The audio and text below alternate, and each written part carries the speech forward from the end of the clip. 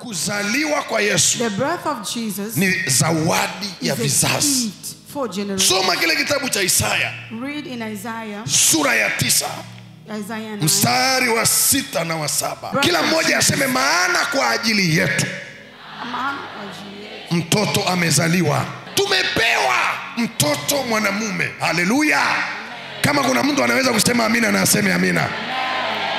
Yesu hakuzaliwa kwa ajili ya mbinguni. Jesus was not born for heaven. Yesu alizaliwa kwa ajili yetu. Jesus was born for us. Hii ni zawadi ya kwanza. This is the first gift tulioipewa wanadamu. that we have given us. Anasema maana he says kwa ajili yetu. For us. Kwa ajili ya laana tulizozibeba. Because of the region that we kwa ajili yetu. Because of kwa ajili ya magonjwa tuliyoyarithi. Because of the diseases that kwa ajili yetu. Because of us. Kwa ajili ya utasa tuliobeba. Because of the barrenness. Kwa ajili yetu. Because of us. Kwa ajili ya umaskini tulionao. Tumepewa mtoto mwanamume. Tumepewa mtoto mwanamume. Kwa ajili yetu mtoto alizaliwa. Tafuta watu 5 waambie kwa ajili yetu mtoto alizaliwa. Find 3 people, tell them for unto us a child was born. Kwa ajili yetu mtoto amezaliwa. Najua umewahi kusoma hapa.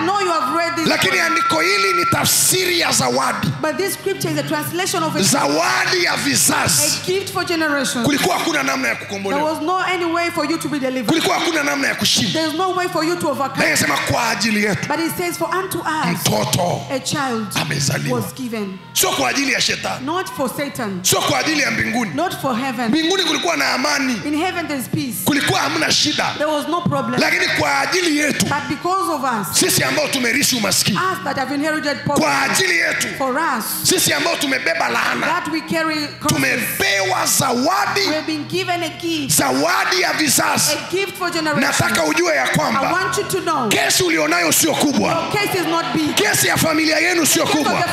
Maana kuna zawadi tulipewa. There is a gift. Maana kuna zawadi tulipewa. Nasema kuna zawadi tulipewa. Sema amina wewe. Amen. Kwa ajili ya hiyo mambo unayopitia kwenye familia. Because of that what you pass through in your family. Hiyo bloodline ya kwenu isiyofaa. Sababu ya mlolongo wa damu kwenye. Hiyo hali ya kwenu isiyobadilika. Natangaza kwa ajili yetu. Hakuzaliwa kwa ajili ya kuzimu. Hakuzaliwa kwa ajili ya mbinguni. Alizaliwa kwa ajili yetu. Sema kwa ajili yetu. Kwa ajili yetu mtoto amezaliwa. Tumepewa. Hajaachwa mbinguni. Tumepewa mtoto mwanamume na uweza wa kifalme utakuwa begani mwake, naye ataitwa jina lake Mshauri wa ajabu, Mungu wa milele, Baba wa milele, Mfalme wa amani. Jambo la kwanza shika. Zawadi pekee Mungu aliwapa wanadamu. The only gift that God gave human beings ni kuzaliwa is the birth kwa Yesu. Of Jesus. Jambo la pili shika. Kuzaliwa kwa Yesu. The birth of Jesus. Si tu kwamba ni zawadi ya vizazi. Is a gift for generations. Ni alama ya vizazi. Kalenda za dunia zilibadilika Yesu alipozaliwa. The calendars of the world changed when Jesus was born. Wewe umeokoka hujaokoka. If you are born again or not. Lazima useme kabla ya Kristo na baada ya Kristo. Unaandika thesis, unaandika uprofesa.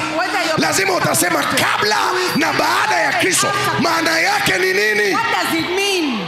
Siku Yesu amezaliwa. Tangu hapo kalenda za dunia zikabadilika. All the calendars after that changed. Unasikia wanasema they say miaka 2000 they say 2000 kabla ya Kristo. Before Christ. Hata uwe shehe hiyo lazima useme. Uwe profesa hiyo lazima useme. Maana yake ni nini? What does it mean? Kuzaliwa kwa Yesu kumeweka alama ya vizazi. Alicheza na kalenda ya dunia. Even the calendars of the world. Uwe msomi utakiri tu. Uwe Freemason utasema tu. Uwe shetani utasema tu. Kwamba hii ni kabla ya Yesu na hii ni baada ya Yesu. Aliokoka ruke juu aseme amina kubwa wewe. Unamkiri ni Bwana, umkiri ni Bwana lazima useme before Christ and after Christ. Or not, but you just say after or before Christ. Ukikaa katikati ya mataifa, when you sit among huwezi kukataa hiyo. You cannot refuse this. Unaweka dini yako pembeni. You put your religion. Wamekuandalia pepa. utaeleza tu, utasema hii ni kabla ya Kristo, hii ni baada ya Kristo. Maana yake nini? Kuzaliwa kwa Yesu Kristo kumeleta alama ya vizazi.